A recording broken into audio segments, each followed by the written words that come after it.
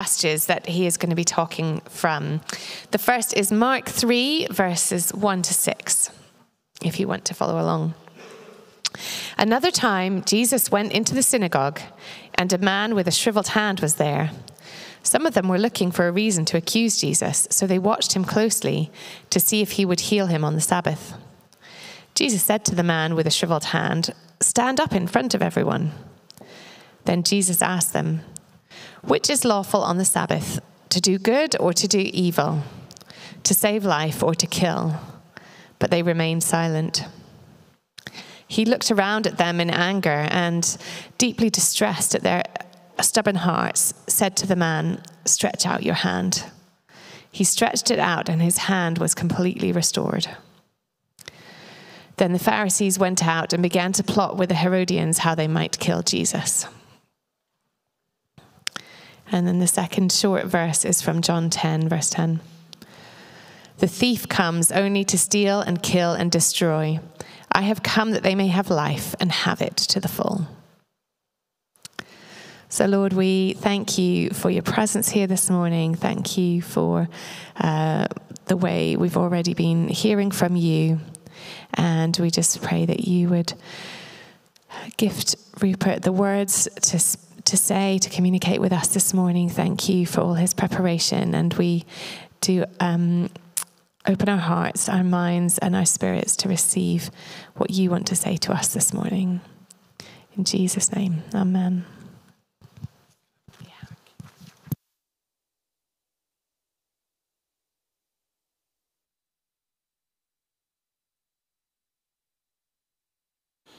Good morning. Okay.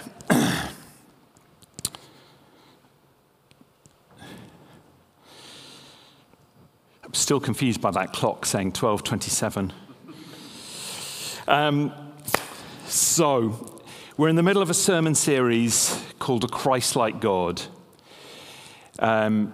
Often we think about We talk about Jesus being like God. Jesus is the exact representational image of God.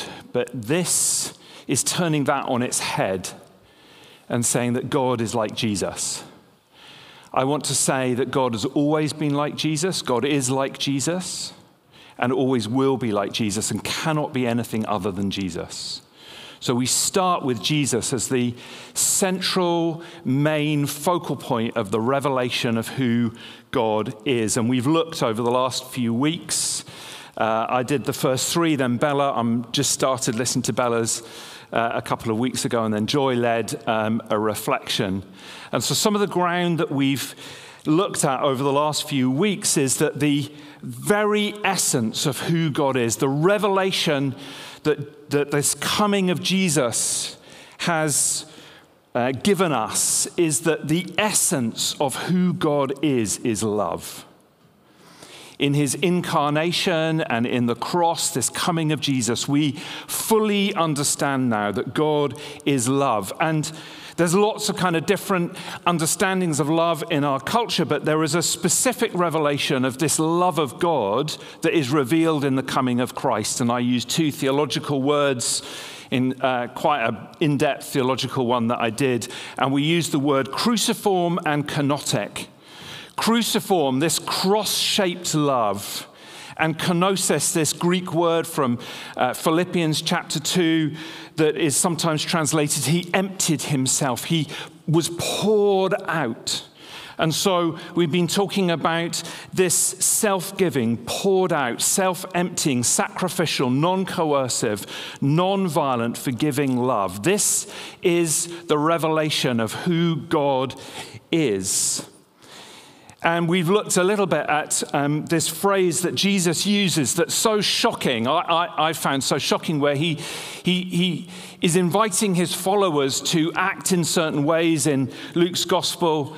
And he talks about loving your enemies and doing good to those who hate you and blessing those who persecute you, and praying for those who do something. I can't remember quite the phrase. Anyway, he then goes on and he says, when you do these things, you will be like your Father who is kind.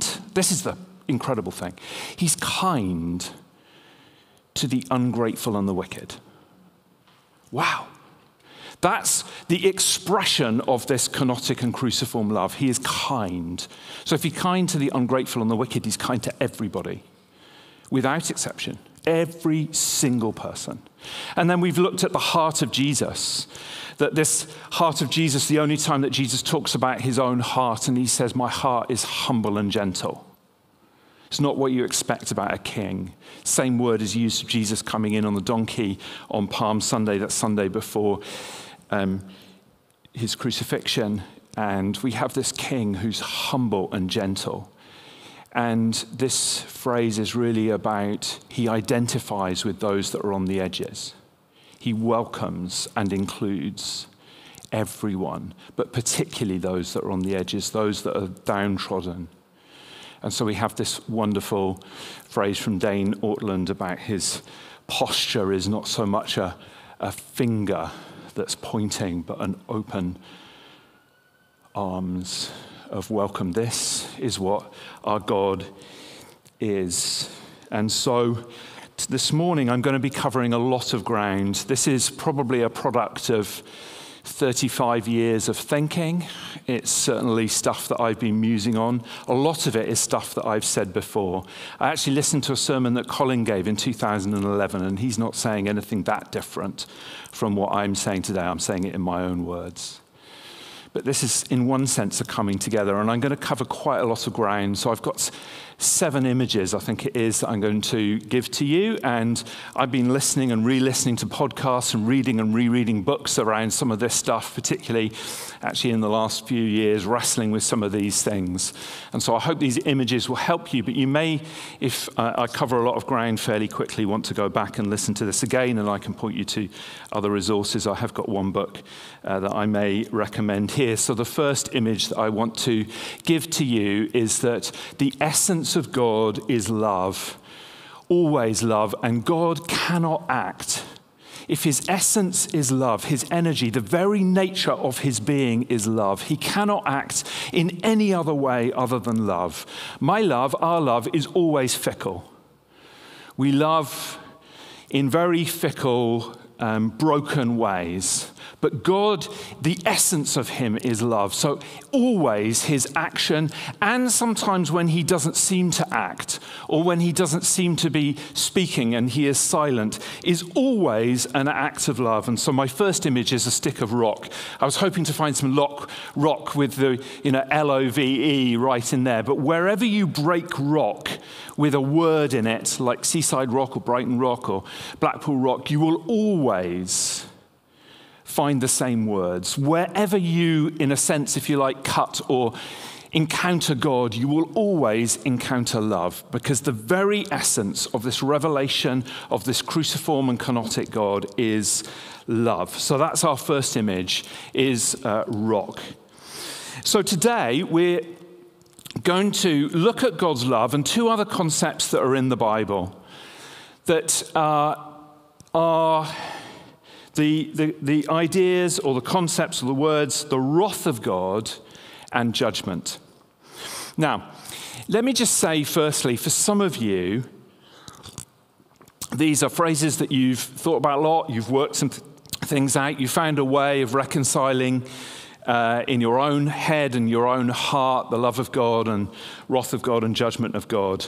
And today I am not in any way wanting to undermine your faith or the conclusions or the places that you have come to. And maybe some of these phrases like the wrath of God and judgment of God are not particularly issues for you. You don't wrestle with them. And so today, if that's you, I'm not here in any way to try and undermine your conclusions and places that you've come to me. But I would ask that you just extend me some grace and maybe some others some grace this morning, because these are phrases that for a number of people we really wrestle with. And they are phrases that sometimes in the way that we hear them and the way that they have been talked about can cause quite a lot of emotional and psychological distress and harm to people.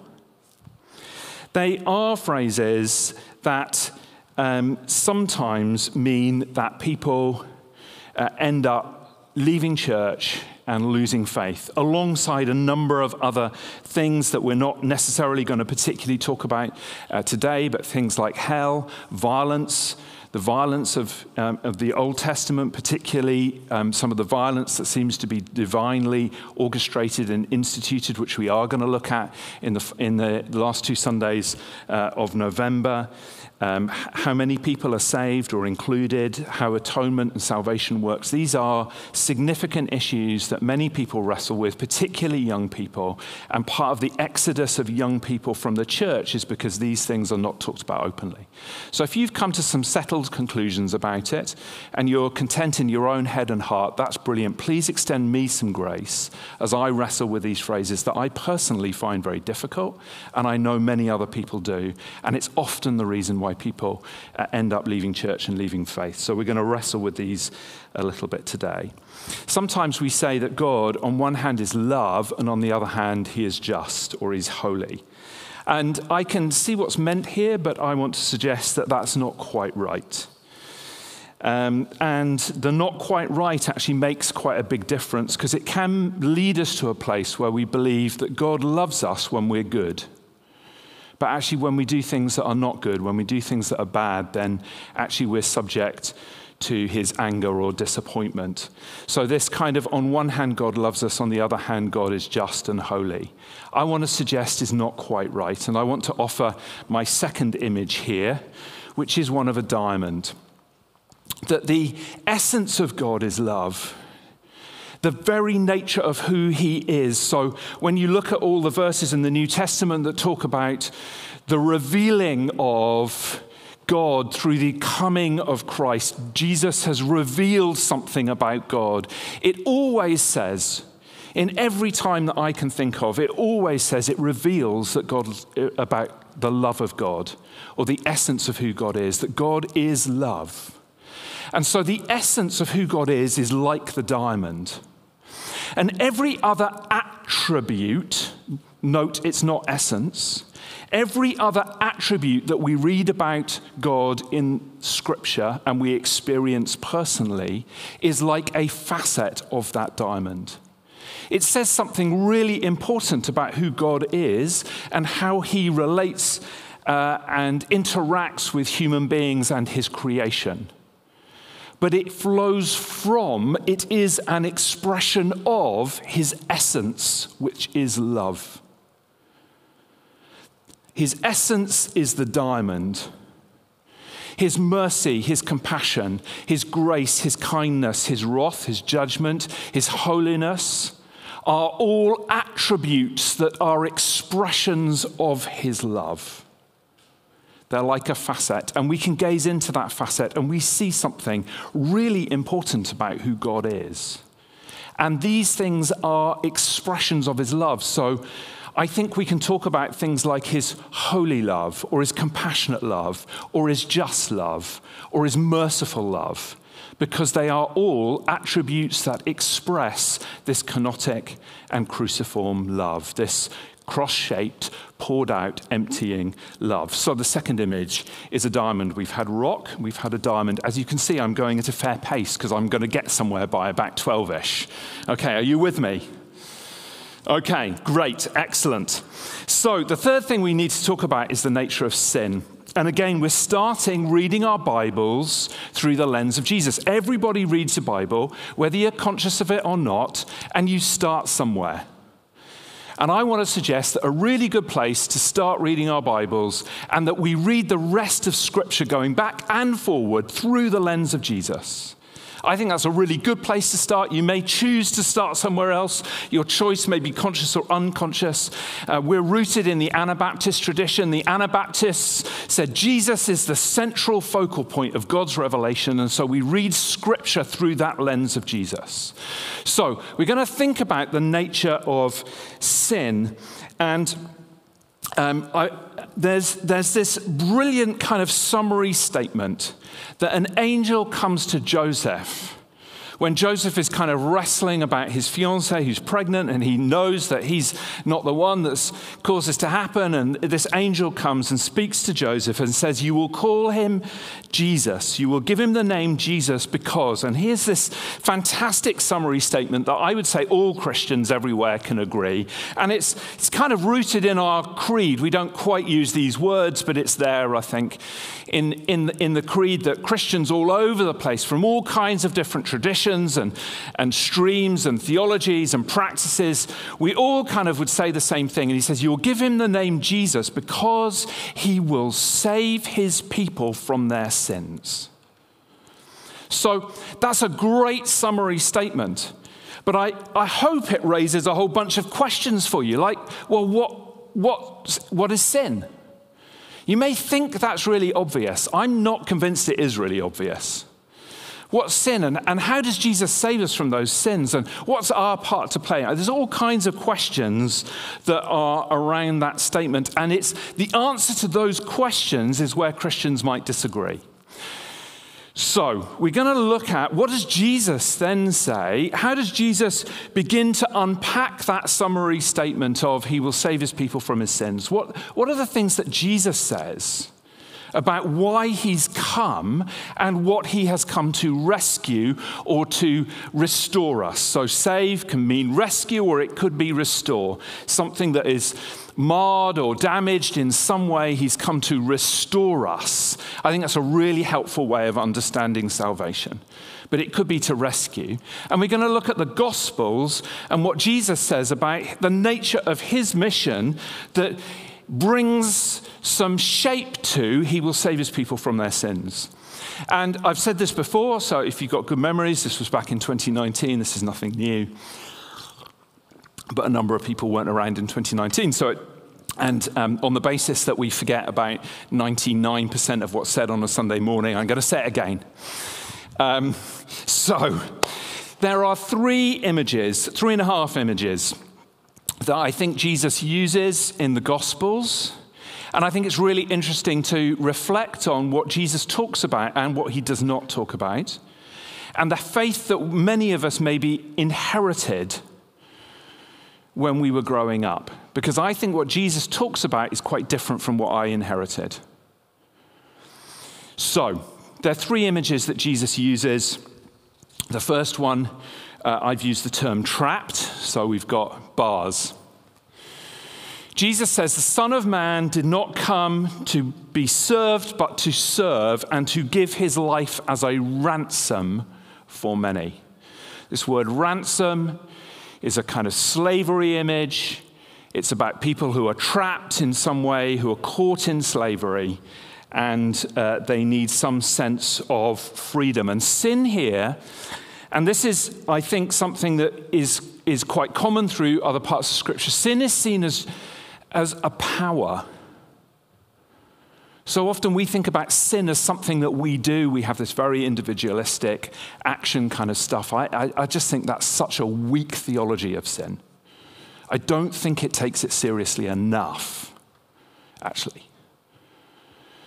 And sin is seen as this power that somehow has us in our grip. And so we may experience this in all kinds of different ways. We may feel we're stuck. We may feel that actually we really want to change, but we can't really change. We're trying really hard, but we can't really change in the way that we really hope to change. Sin is this power that has people in its grip. And Jesus says, I've come to set you free. So that's the first image. The second image is lost. And I think the image here is one of we are on a journey through life, and somehow we've lost our way. Somehow maybe that's through poor choices or lack of wisdom or lack of understanding or whatever it is, all kinds of reasons. But somehow on this journey we have lost our way. So Jesus says, for the Son of Man came to seek and save the lost. We've got the parables in Luke 15 of the lost coin, the lost sheep, and the lost sons. So on this journey, we're trying to stumble our way through life and find what it means to be flourishing and find human flourishing and human life. The life that Jesus has said he's come to bring. I've come that you might have life and life in all its fullness. And there is this way of Jesus that is a path, or no, it's not really so much a path, but it's a way. Well, maybe it is a path. It's a way that is inviting us constantly into life. And sometimes we just feel like, I've lost my way somehow. I've lost what it is that I'm meant to be doing or how I'm meant to be experiencing life. And so there's this image that Jesus has come to bring us back onto the way of Jesus, which is a way that brings human flourishing and life. I've come that you might have life and life in all its fullness. That John 10 passage that we have been reading. So it's searching for this way of life, searching for a sense of meaning and purpose and value and life that we are looking for. Now, I said 3.5 images because I think there's another image that's used in John's gospel that I think actually is the same as this one, but he uses slightly different language. John uses the phrase blindness or darkness. And again, I think this is an image about we're journeying our way through life, and actually when it's really, really dark and there is no light, it's really hard to find our way. Or when you're blind and you're journeying through life and you can't really see where you're going. And Jesus says, I've come that people might see, or that I am the light of the world. So it's, I think, the same image that we're journeying through life, and either we're lost or we can't see our way, and Jesus has come to bring us back onto that path of life. So we have a maze. That's another image. The third image is the image of sickness. So we have the third image of a sick person here. So Jesus, I think this is a fascinating idea and concept about what it means, what sin means, what Jesus is saying he has come to do when he has come to save his people from their sins. So Jesus says here, it's not the healthy who need a doctor, but the sick. I've come to call the I've not come to call the righteous, but sinners. So here, sinners or sin is seen as being a sickness. That Jesus is the great physician, the great doctor, the great healer, and he has come to heal the sickness of sin. Now, the problem with this, and I think this actually is really important, is that this sickness is terminal. It's a terminal disease. So the wages of sin is death. Please note, it does not say, that text, God will kill you. It doesn't say that. The text says that this sickness is so dehumanizing, stealing life, that ultimately it will lead to death. It is the consequences of the sin itself, not something that God does to us.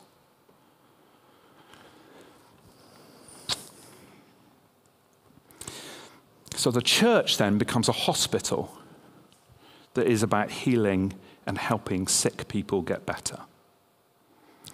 And don't we know sometimes that there is a brokenness, a sickness in our own souls and our own heart? And we feel something is just out of kilter within ourselves. And Jesus has come to heal us. So we have 3 images here on the next slide. These 3 images, we have somebody trapped behind bars. We have a maze where we're trying to navigate our way through life and we're somehow lost. We've lost our way in some way. Or we have sickness that is taking away life. So my third major point here is that sin, as defined by Jesus, where we start and then we read out from there, diminishes human flourishing.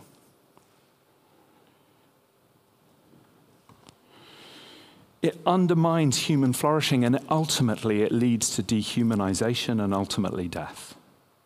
It corrupts our ability to thrive as human beings, and it introduces a heart sickness to the human condition that entangles, distorts, and diminishes our original glory. So, Jesus needs to save us, rescue us, and restore us back to that original glory from this trappedness, this lostness on the journey, and this sickness, all of these things that dehumanize, undermine human flourishing, and ultimately lead to death. And so now, with all of that in place, this stick of rock that God always acts in love, the other attributes of God are facets of the diamond, and that sin, according to Jesus, is a lostness, a trappedness, and a sickness that he has come to rescue us from.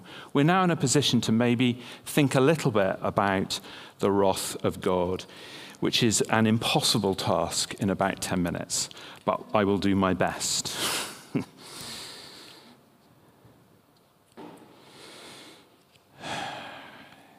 So I don't know how you hear the word wrath.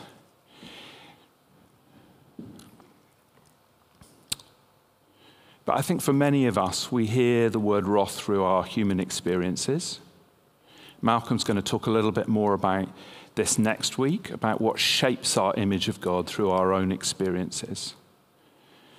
But I think many of us can hear the word wrath as unpredictable, uncontrollable, violent, fly off the handle anger. Because often that's how many of us have experienced anger, right? And there's a massive danger here of attributing to God out of our own human experiences and our own human imagery. And yet, we have no other way of speaking about God. We have to use human language and human metaphor to speak about God, but that human metaphor is shaped by our own human experiences. And this word wrath, I think for many people, Greek word orge, I don't know if that's quite how you pronounce it, is actually a really difficult word to hear. And it, I think, is also made more complex by the early church Christians and theologians talked about wrath as being one of the 7 deadly sins. So something that's attributed to God, the early Christians said was one of the 7 deadly sins.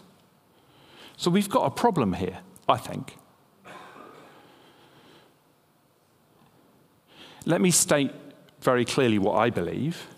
I don't believe we can let God off the hook and say God can act in a way that human beings can't act or invited not to act. I don't believe we can do that.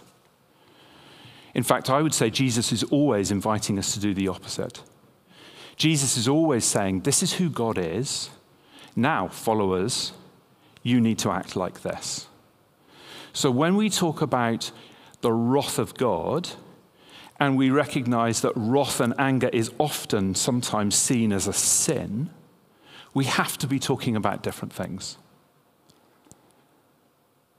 The wrath of God must mean something different from our own anger. So we need to be really cautious and careful, and I will do this in a minute. I am going to use a human analogy, but we have to be really cautious and careful about the analogies and metaphors that we use, ascribing to God our human experience of anger. Are you with me? This is some quite complex theological stuff that I'm trying to make as simple as I possibly can, and I'm loving that Jackie's really nodding vigorously there. Jackie, thank you so much.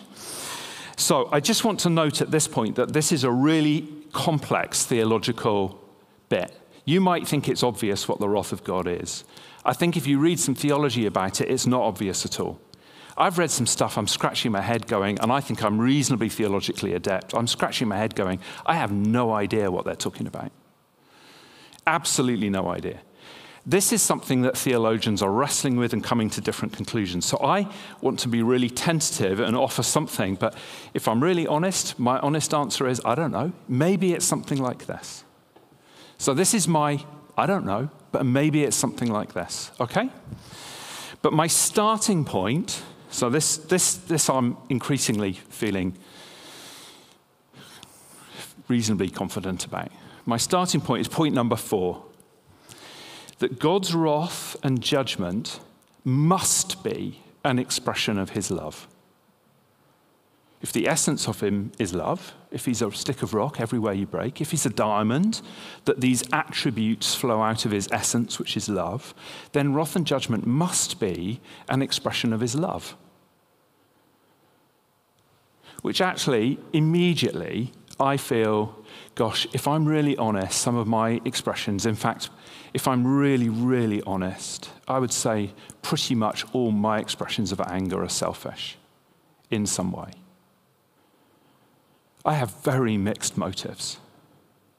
Even things that are big global issues that you might think don't affect Rupert, I'm sitting there going, well, if I'm really honest, I think my expressions of anger have quite a lot of selfishness and self-focus in them. So there's something intrinsically different about the wrath of God and the judgment of God because it's an expression, a pure expression of God's love towards the created order, human beings, and all of creation. So with that, you might be wondering where we're going to turn when we're going to turn to Mark chapter 3, but let's just turn there just now because we're starting with Jesus. So we're not going to start with Old Testament, New Testament stuff. We're going to start with Jesus. And I think this story is a really, really interesting story, which helps me understand a little bit about the wrath of God. We have this person who is in some way got some hand that is deformed. In some translations it says shriveled, but there's something wrong with his hand in some way. And it's the Sabbath. And the Sabbath rules, according to the religious leaders, that you weren't allowed to do any work, and they interpreted that as you wouldn't be allowed to heal as well. And Jesus sees these religious leaders, and he sees this person that needs help. And the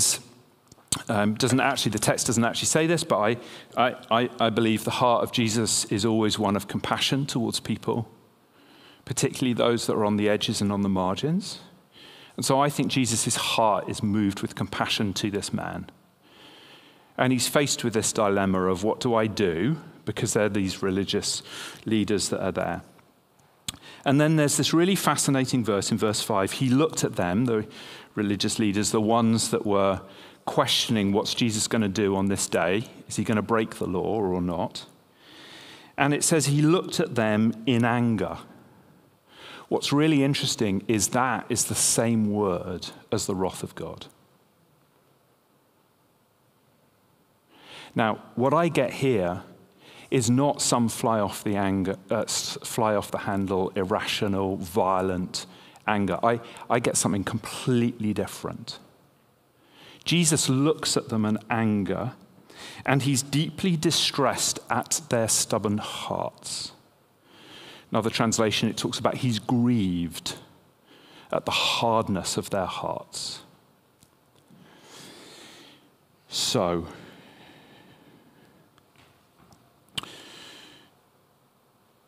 what was Jesus angry about? I think Jesus was angry at the sin and the evil that stopped the man stepping into the life and the fullness of life and human flourishing that Jesus wanted to give to him. But I think it was also as I've been musing and meditating on this passage, I wonder if Jesus' anger was also that these religious leaders were not stepping into the life that was being offered to them. So verse 4 is fascinating, because Jesus says, what's lawful to do on the Sabbath? To do good or to do evil, to save life or to kill? I think there was something here that Jesus was inviting these religious leaders, saying, you can see this a totally different way. Come and enter into the life that I want to give to you. So his anger was directed at what they were doing that was stopping this man with the shriveled hand, but also at the way that sin and evil was stopping them as the religious leaders. And Jesus was offering an invitation to them to enter into the life that he is offering all kinds of people. So I don't know whether this is the best kind of image, but this is the best that I've come up with, and if you've got other ideas. I wonder if the wrath of God is a divine no, small no, to invite a much larger yes. So we've got this image. Yes, I love this image. I wonder if the wrath of God is saying, no, that is not how you enter into life and life in all its fullness. No.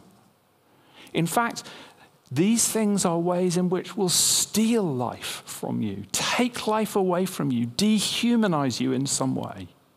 No, but it's to do a much larger yes, to enter into the life that he offers us. Colin was doing some teaching a number of years ago from Exodus 34, this revelation of God to Moses when he says, show me your face, and this amazing thing. And just at this point, let me just reference this book by John Mark Comer, God Has a Name, which is a whole book around this particular phrase, where he goes, the Lord, the compassionate and gracious God, slow to anger, abounding in love and faithfulness, maintaining love to thousands, forgiving wickedness, rebellion, and sin, not leaving the guilty unpunished. And he goes into sort of interpreting this. I'm not sure I necessarily agree with it all, but it's really excellent. Lots and lots and lots of it. John Mark Comer's God Has a Name. Colin was doing some teaching, and one of the things, a phrase of Colin's that has remained with me is, God does not call wrong right. God will not turn a blind eye. And actually, this is a really good thing. So often we think of sin in very individual, personal piety ways, and there's some truth in that. But I tell you, I'm really glad that God does not turn a blind eye or call wrong right when we think of just over a year ago, people at a music festival were suddenly murdered and raped. I'm really glad that God does not turn a blind eye and call wrong right when innocent people in Gaza and Lebanon and Ukraine and Yemen and other places of violence are being murdered. I'm really glad that God does not turn a blind eye when children are forced to work through their own poverty so that we can buy cheap clothes. I'm really glad God does not turn a blind eye when some man is convicted of hundreds and hundreds of cases of sexual abuse online. I'm really glad that God does not turn a blind eye to all kinds of things that happens in our families and in our churches and in our world. It's God's no to a much larger yes. It's his no to the evil that comes to kill, steal, and destroy. To say a much larger yes to the life that he is inviting us into.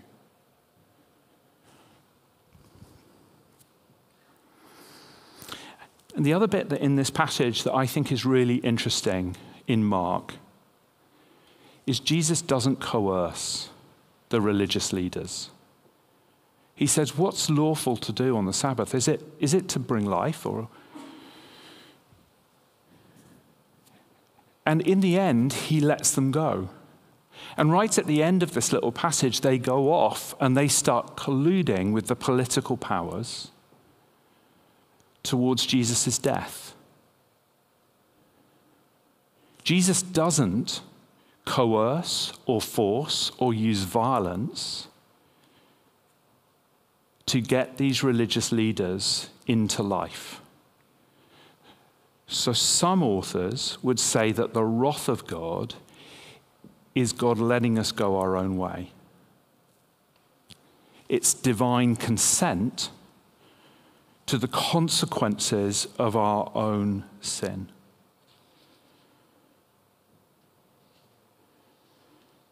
It's the consequences of our own choices, our own actions. And God allows that to happen. And I want us to notice in this passage in Mark, it comes at some personal cost to Jesus. It's at the threat of his own life. They go away and they plot to kill him. I think that's extraordinary. And for me, reframes something of what is meant perhaps by the wrath of God. Can I do judgment?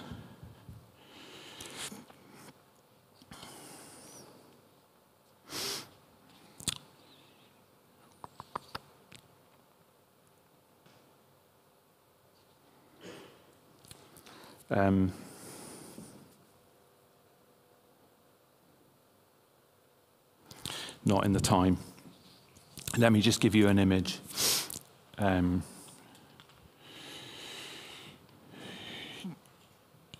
I've done some teaching on this back in 2019. I probably would hold to most of what I said there. I think judgment is about fire that purifies. When we see this vision of heaven, the age to come, we see that all sin and death has been destroyed. Now, it stands to reason, actually. In the age to come, we can't have a sickness that is dehumanizing people, right? So God has to find a way to purify and destroy that in any humanity that enters into the age to come. And the image that's used in Scripture time and time again is one of fire. And so judgment is about a purifying, I would suggest, a purifying to eradicate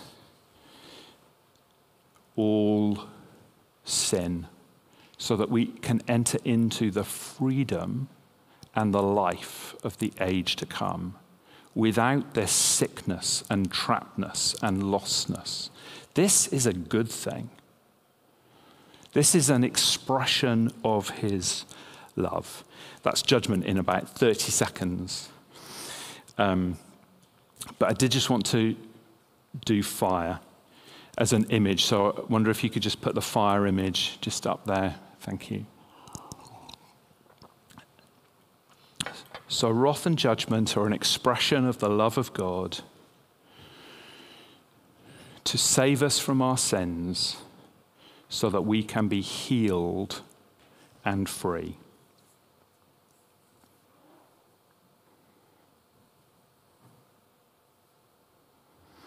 Drew, I wonder if you could just come up. We're just going to sing a song and move into bread and wine. But I just want to finish with this quote.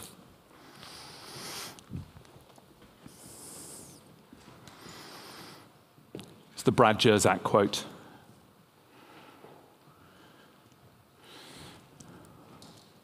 The next one, actually, please, Luke.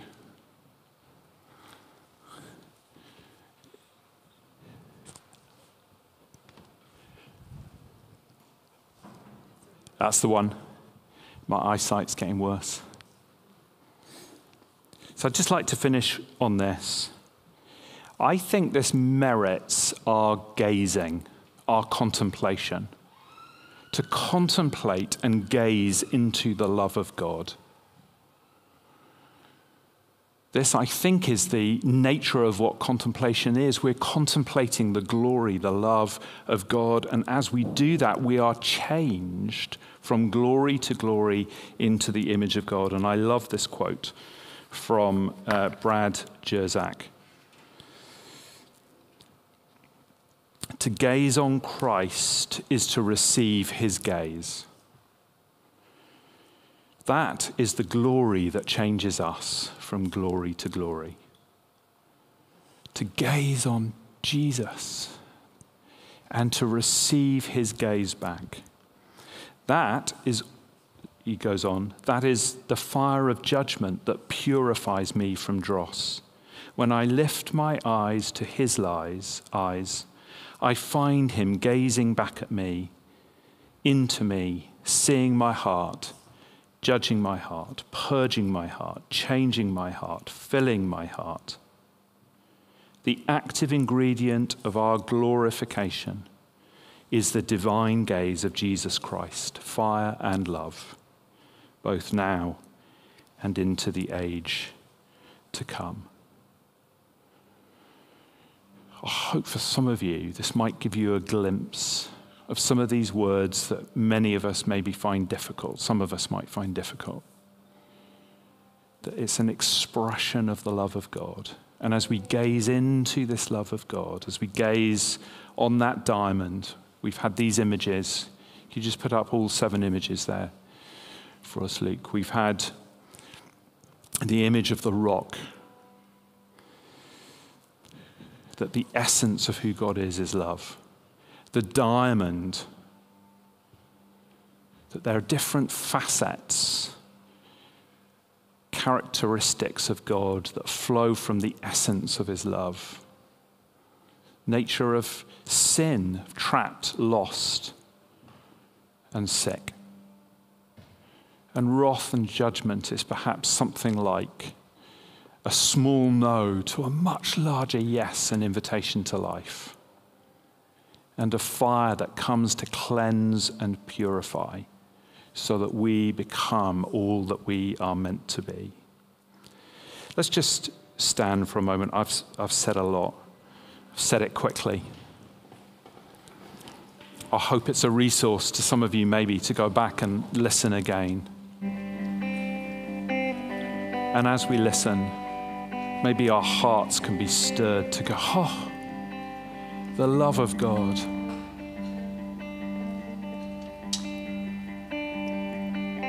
So let's just take and pause a moment before we come and take bread and wine. Just to gaze into this eyes of Jesus, the embodiment of love, the definition of love. This cross-shaped, self-emptying, poured out, non-coercive, non-violent, self-sacrificial, other-benefiting, forgiving love. Let's just, for a moment, gaze into this love. This love that's then expressed to us in grace, compassion, kindness, goodness, holiness, justice.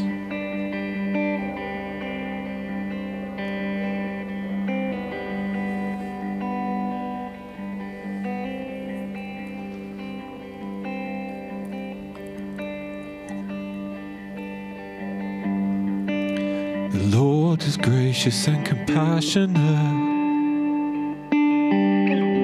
slow to anger and rich in love. The Lord is gracious and compassionate, slow to anger and rich in love. The Lord is good to all. He has compassion on all that he has made. As far as the east is from the west, that's how far he has removed our transgressions from us. As far as the east is from the west, that's how far he has removed our transgressions from us. Praise the Lord, oh my soul, praise the Lord. Praise the Lord, oh my soul, praise the Lord. Praise the Lord, oh my soul, praise the Lord. Praise the Lord, oh my soul, praise the Lord.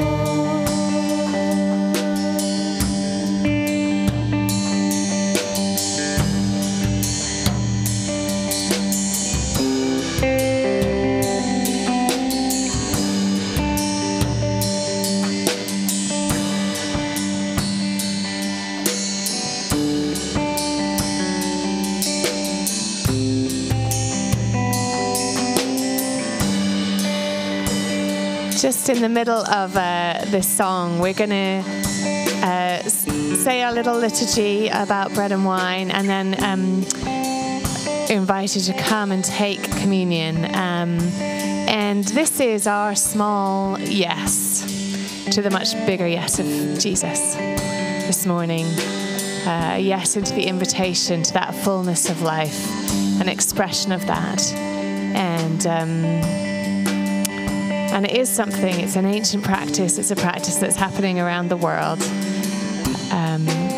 today, and a physical gesture of that yes. So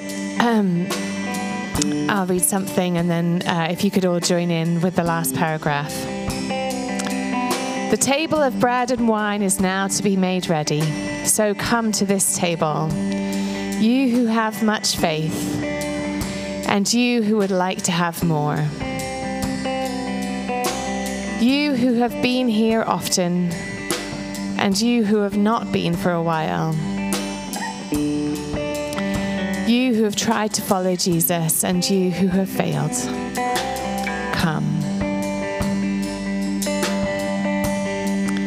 It is Christ who invites us to meet him here.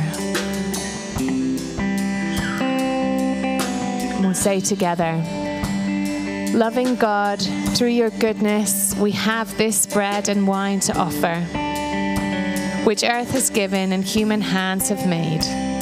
May we know your presence in the sharing of this bread. So the band will lead us as we sing again. Please come forward, take some bread and wine. If you want to come in pairs and take it, move away and pray together. There's gluten-free at this table. Perfect, gluten-free option. If you do have young children, can I encourage you to come and take bread and wine quickly, and then go and retrieve your children. It's been a long morning for the children's workers. That would be much appreciated, I'm sure. But let's continue to sing and be in the presence of God. If you'd like prayer, please grab somebody and ask them to pray with you. You don't have to say why, but yes, Lord, I thank you for this morning and this time to receive, for us to say our small yes to your much bigger yes. Let's take communion together.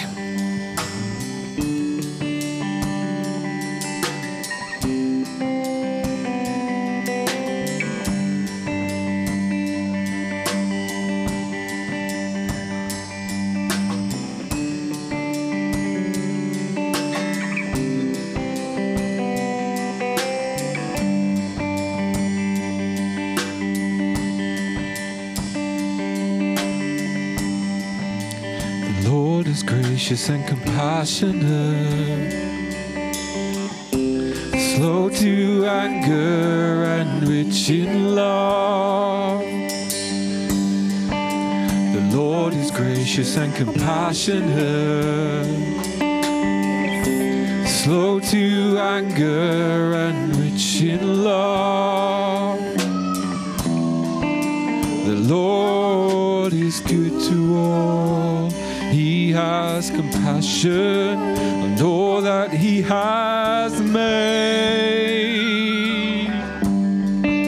As far as the east is from the west, that's how far He has removed our transgressions from us. As far as the east is from the west, that's how far He has removed our transgressions from us. Praise the Lord, oh my soul, praise the Lord. Praise the Lord, oh my soul, praise the Lord. Praise the Lord, oh my soul, praise the Lord. Praise the Lord, oh my soul, praise the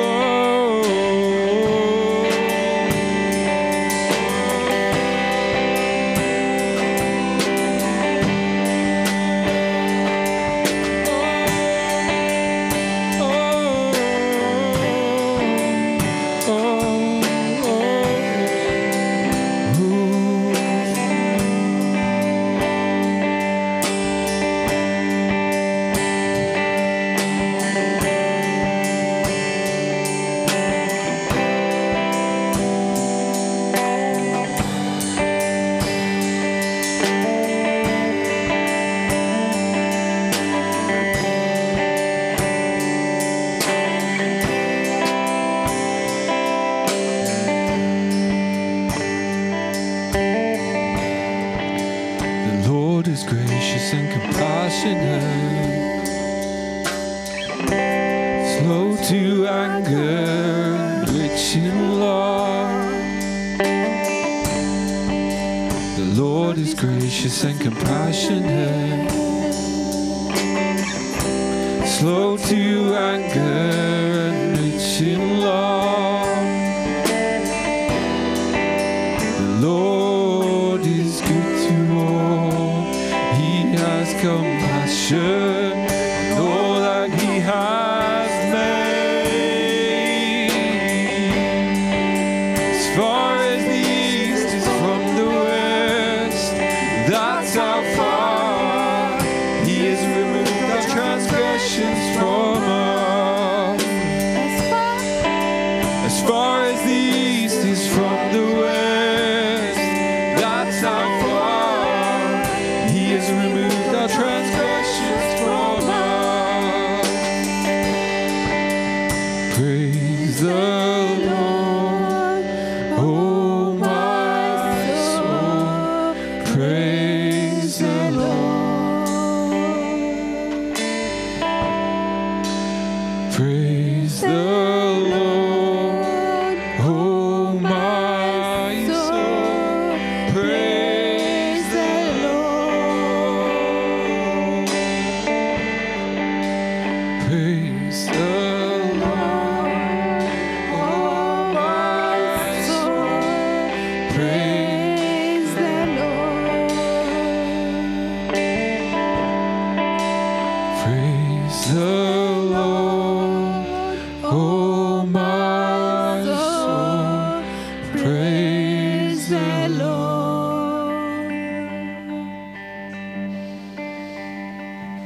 Amen. Thank you, Drew and the band, for leading us this morning. Thank you, everyone, for being here, and all of those who've contributed, the children's workers up in their rooms, the tech guys. Do stay for a cup of tea. I think there's tea and coffee back there, and if you're a student, you can stay for lunch. And I would just remind you of the family meeting this evening. It's a really good chance for your voice to be heard again, some conversation around our purpose and values and the direction that we sense God is leading from those purpose and values. So it'd be great to have that conversation this evening. As we finish up, let's just say the grace together, which might appear on a slide, but I also haven't warned Luke about that. But if we can look around, if we feel comfortable, and say the grace together. May the grace of our Lord Jesus Christ, the love of God, the fellowship of the Holy Spirit be with us all forever. Amen.